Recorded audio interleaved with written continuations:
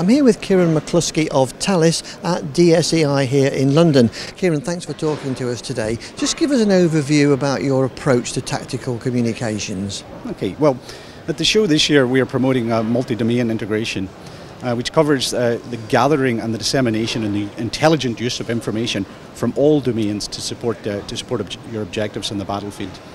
A key part of that is the communications that underlies the networks that can share that information, disseminate, collect, etc. My area is in the tactical communications. So this is the communications right at the forward edge of the battlefield. The soldier radio is perhaps the radio most forward in the battlefield.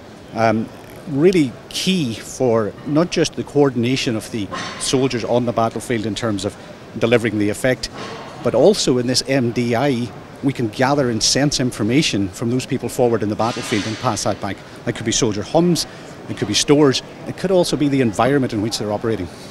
So where does the soldier radio actually fit in as part of the overall patchwork? Okay, well the soldier radio, by its name, it's carried by the soldier.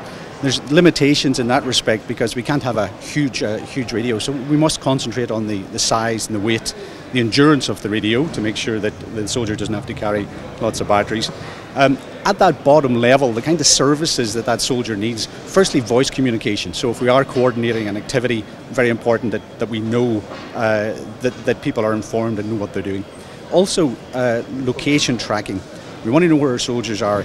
Two reasons: safety, very important to make sure that we don't engage our own soldiers, but also in terms of tempo. If we know who's closest to a particular target or a particular situation, we can make arrangements for that group to engage or that group to do the evacuation, etc. And taking that further, then we want to use these soldiers as sensors. So the idea then that we can gather other environmental information, which may be of little relevance to that particular soldier, but in the overall battle space, that information may be crucial to make decisions elsewhere. What's the company's overall approach to tactical communications? Okay, well Thales takes the tactical communications approach of, we have specialist military waveforms. Yes, we use commercial bearers where we can, but that's generally much further back in the battle space. The front end of the battle space, we need to protect our communications. We need to be aware that those communications could be threatened, they could be jammed, they could be spoofed, etc. by enemies. So the waveforms that we design are very much around ensuring a reliable level of service. We don't want to get into theatre and find that our comms doesn't work, particularly if we've built a concept of manoeuvre around data and gathering that information. So the waveforms tend to be simultaneous services. That means that within a single waveform we can encapsulate the voice, the data, brute force tracking, HUMS information, and it's all delivered under a single waveform. The waveforms will have very low RF signature, so that means that they're very hard to find in the spectrum, and if you can't find it, you don't know that you're there, and you don't know to take action against it. And that's important, particularly for dismounted soldiers. We don't want to give away your location more often than not, your position, and keeping that away from the enemy allows you a freedom of action which you don't want compromised.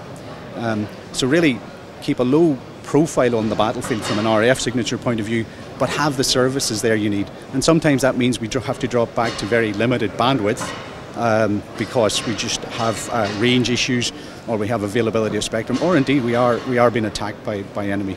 So we need to make sure that we process on the platform or on the soldier as much as possible and minimise the transmission of data around the battlefield at certain times. There will be other times when we have complete freedom of spectrum and we can open up our wideband links and deliver information that we've been collecting perhaps during the day. Yeah, so you need to be very adaptable basically, don't you? Yes. Just talk to us a few minutes on DLODs while I'm talking to you as well. Okay. Well, the soldier radio is probably the most widely largest number of radios that an army would operate. Because you'll have that at the lower echelons, so the infantry will all have them. So we have to be very careful. We don't want to create a burden here in terms of logistics. So high reliability, very important. Also for programming it, you want to program the radio and you don't really want to be reprogramming it for every mission. So if you can hold within the radio a number of mission profiles, then you can move between those mission profiles without having to recover radios and reprogram them. The key through life cost probably of these radios is oddly enough the batteries.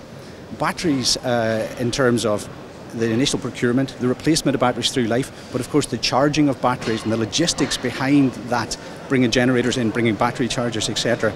So a radio such as our Squadnet radio, which has a battery life of 24 hours, is really important because we need less chargers, we need less batteries, and through life that can amount to quite a large saving.